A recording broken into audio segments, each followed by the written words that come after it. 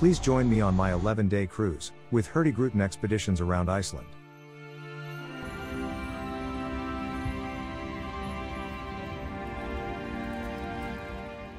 Arriving with a direct flight from Frankfurt to Keflavik, we got a direct transfer to Reykjavik.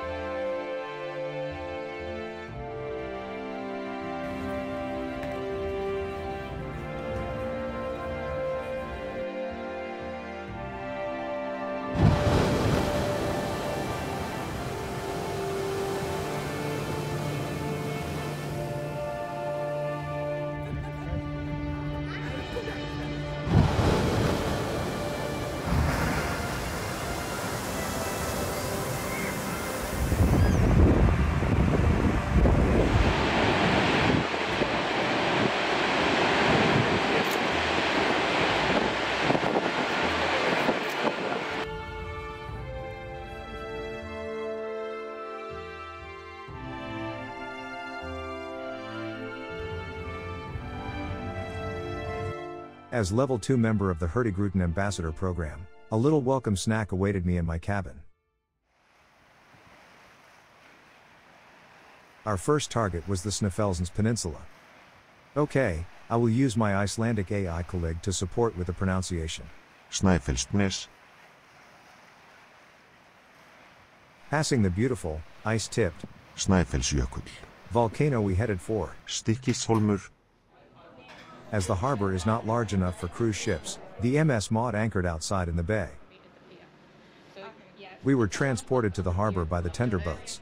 This was easy and comfortable, also for senior passengers. Okay. Hello, sir. Hello.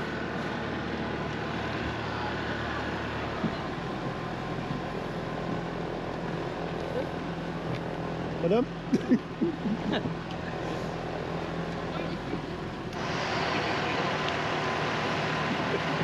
Hello, what's up? Welcome to Iceland.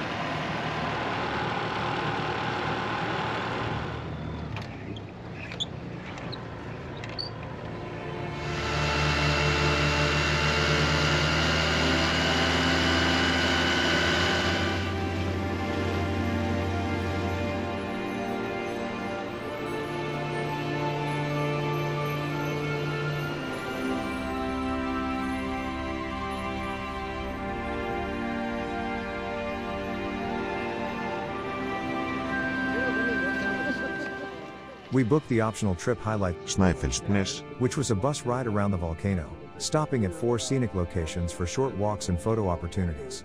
Kirkjufell.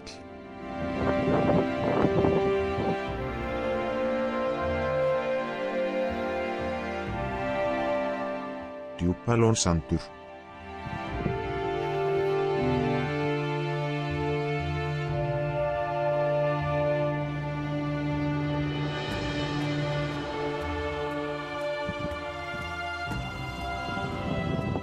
Arnarstapi.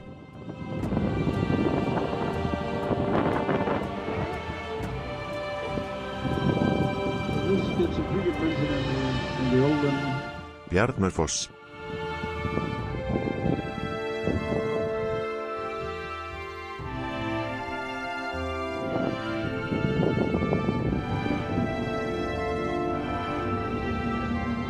After a long day full of volcanoes, waterfalls, churches and scenic cliffs and beaches, we returned to the harbor and were delighted to see our first puffin, hunting for fish.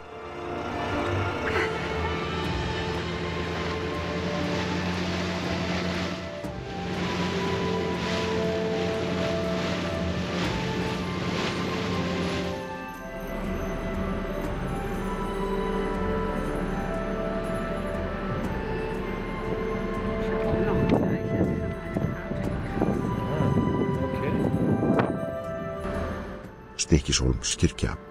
Short before midnight, we could already see the cliffs marking the most western point of Iceland. These legendary, steep, bird cliffs were our target for tomorrow.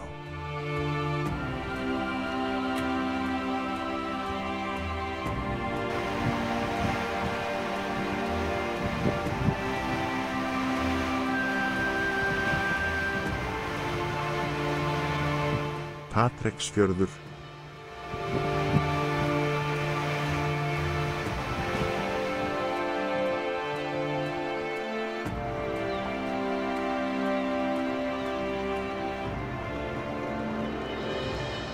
A 1.5-hour bus ride through the glacier-carved landscape brought us to the westernmost point of Iceland, the bird cliffs of Látrabjarg,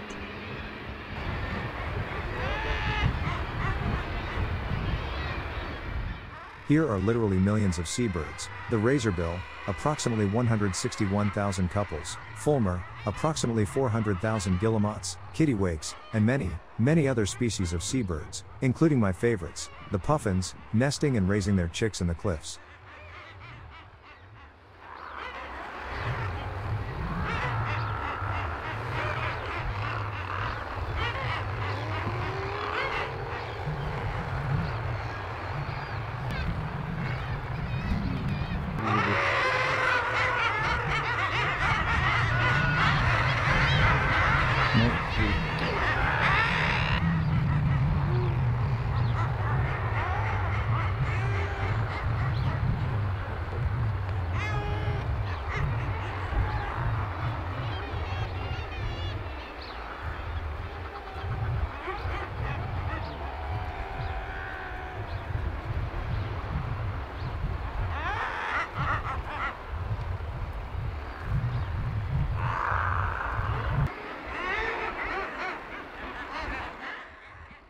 Are so tame, as it were, and fearless of us humans. They barely budge, even though people get very close. They seem to be used to having people around and know that we are not going to harm them. If you want to see these cute little birds, make sure you are here in June or July, as May could be too early and August too late. On a specific day early August, all puffins leave the land to live their life at sea, to return sometime in May, to start their breeding season. In my opinion, the 50-minute time slot for the cliffs was far too short. I could have stayed for several hours longer, especially in this, for Iceland, unusual good weather.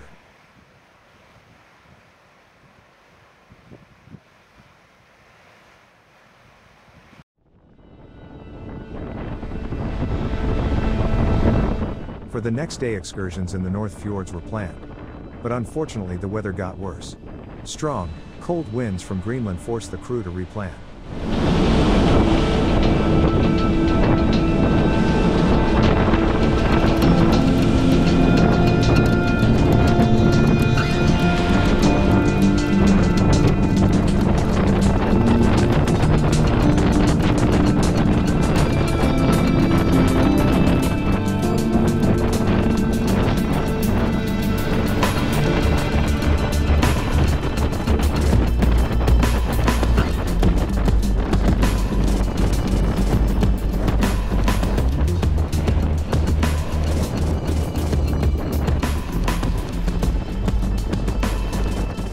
As the wind increased, the MS Maud sought shelter in a wind-protected fjord near Hólmavík.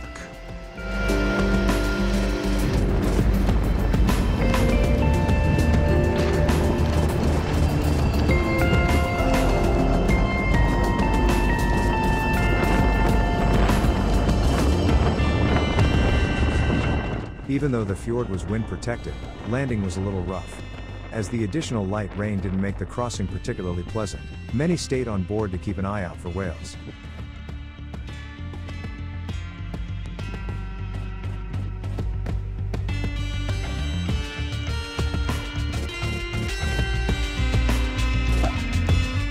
The more adventurous-minded took a wild and romantic walk to the nesting grounds of the Arctic tern.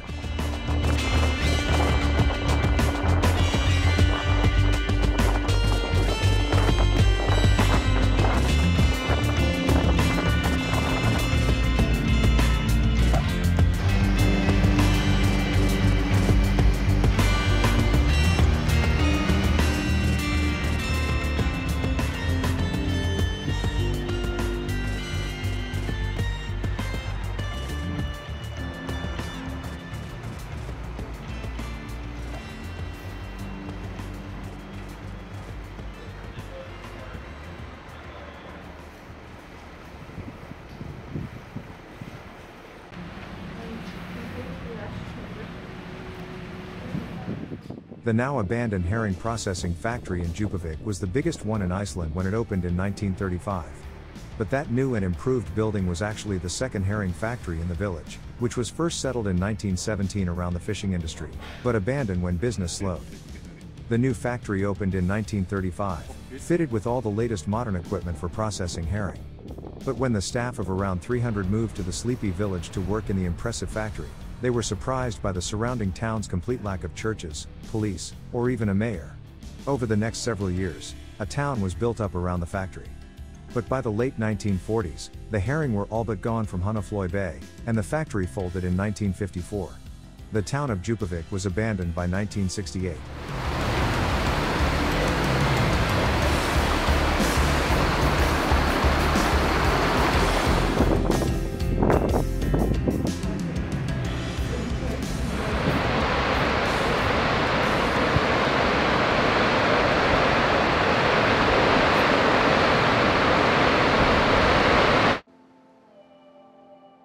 The next planned destination was Akureyri, when the captain suddenly stopped the engines and the announcement came: humpback whales backboard.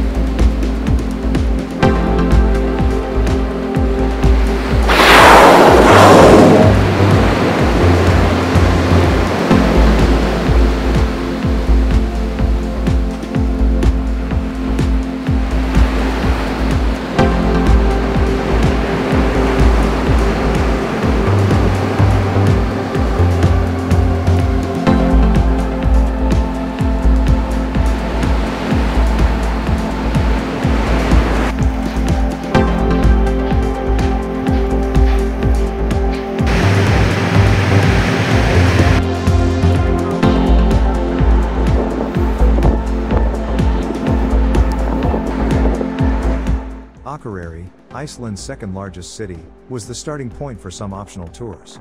I had chosen the thermal baths in the region of Mývatn. In the 14th century, when Mývatn region was Europe's principal source of sulfur, and it was transported on horseback to Gásir in Eyjafjörður or to Húsavík, and then it was shipped to Europe to make gunpowder.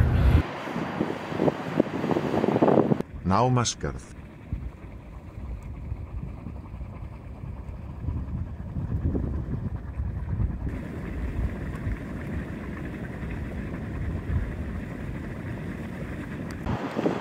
Mývatn.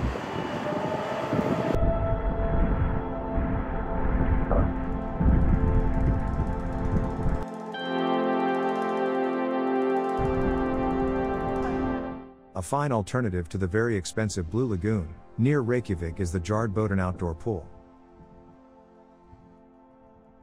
The hot spring supplies boiling hot water, which is cooled down to 40 or 36 degrees in the two swimming pools.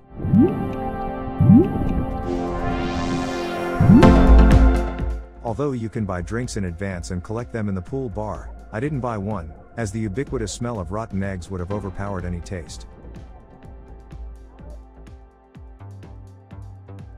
Despite the smell, bathing there is very pleasant, especially with the freezing cold temperatures outside.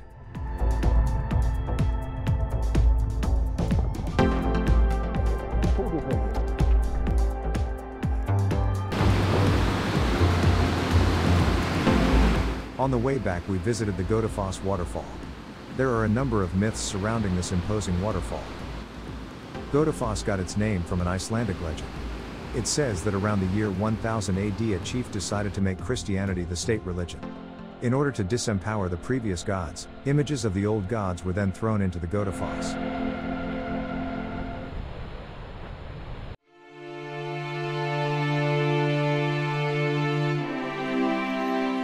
60% of the world's puffins breed in Iceland, and the puffin colony in Grimsey is one of the largest in Iceland.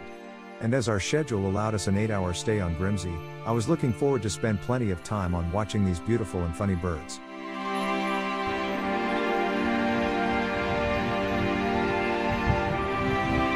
The question of where to find the puffins on Grimsey quickly became superfluous. They were actually everywhere all over the cliffs. The grassy cliffs were riddled with their breeding holes. As soon as you landed in the harbor, thousands were seen sitting in front of their brood caves.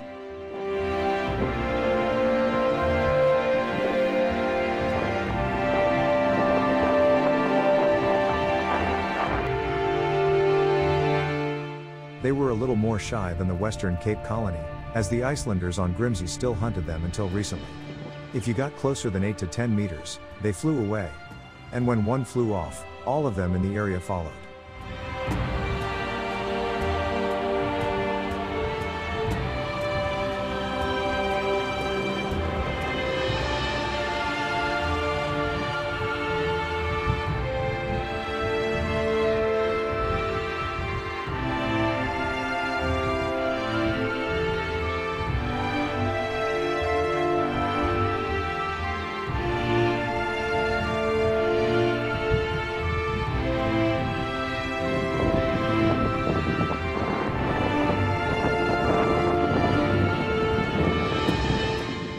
The amazing thing about these funny birds is that they can store their catch in their beak while continuing to hunt.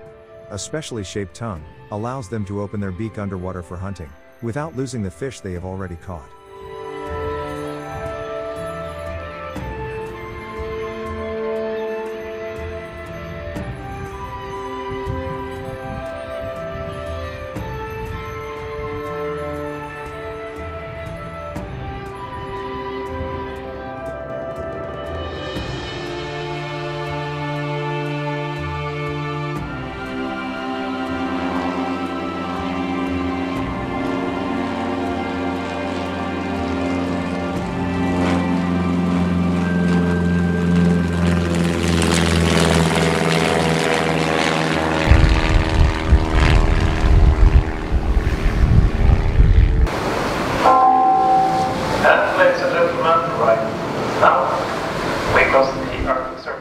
The artwork, Orbis et Globus, was inaugurated on the Arctic Circle in Grimsey Island in the fall of 2017.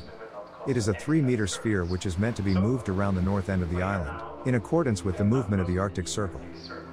Due to long-term oscillations in the Earth's axis, the Arctic Circle moves about 15 meters northwards, every year. This means that the Arctic Circle will pass Grimsey by around 2050.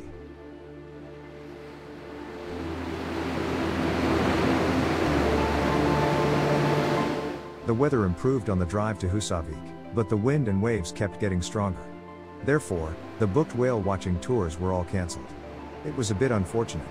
There you are, in the whale watching capital of Iceland, and then you can't go on the trip because of the weather.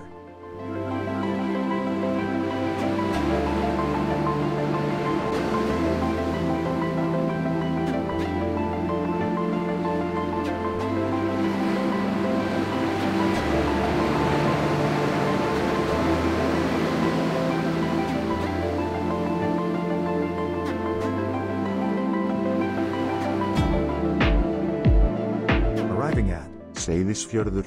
The Hurtigruten team organized a shuttle bus service to this scenic valley, with cascades of waterfalls.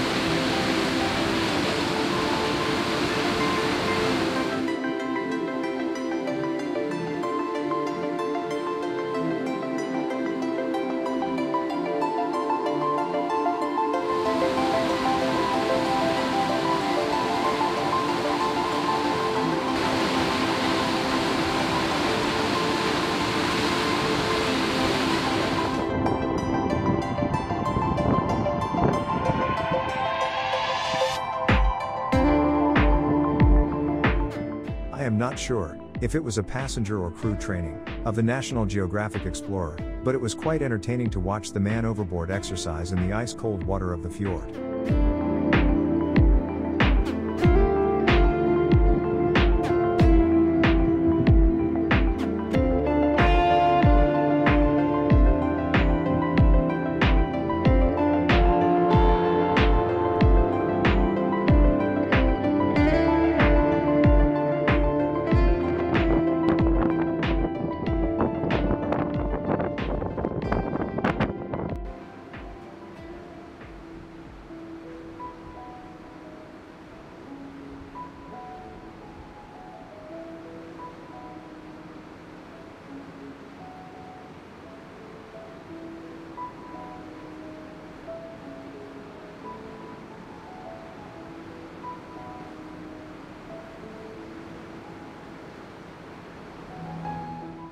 Our last leg of this great cruise took us to the rugged Westman Islands. Unfortunately, another cruise ship was blocking the port of Heimaey, so we took the Maud for a small island tour around the bizarre rocks and small islands.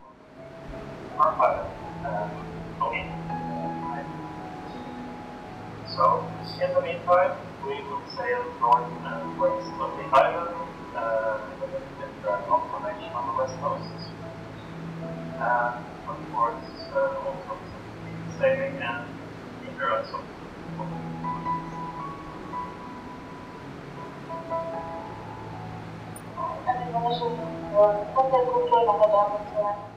After about an hour, the harbor was finally free, so we could take the narrow harbor entrance. On one side steep cliffs and on the other, a lava wall, created 1973, by human hands and water pumps.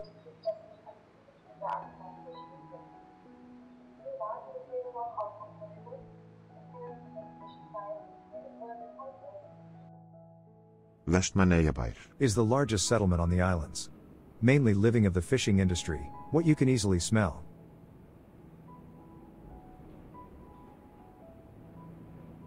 The rest of the island of Heimaey is dominated by volcanoes, with the memory of the dramatic eruption in 1973, sheep, wind and the largest puffin colony in the world, with around 1.1 million puffin burrows.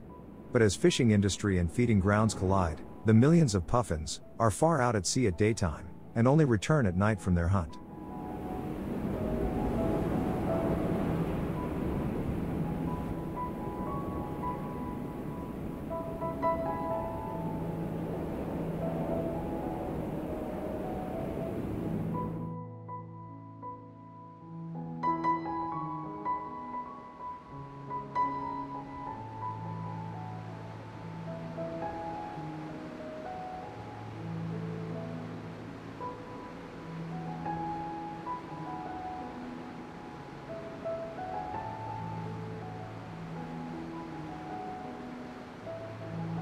Þrídrangavíti. Overall, it was a very relaxing cruise, with excellent food and service, giving me the opportunity to get to know the Icelandic culture, nature and wildlife.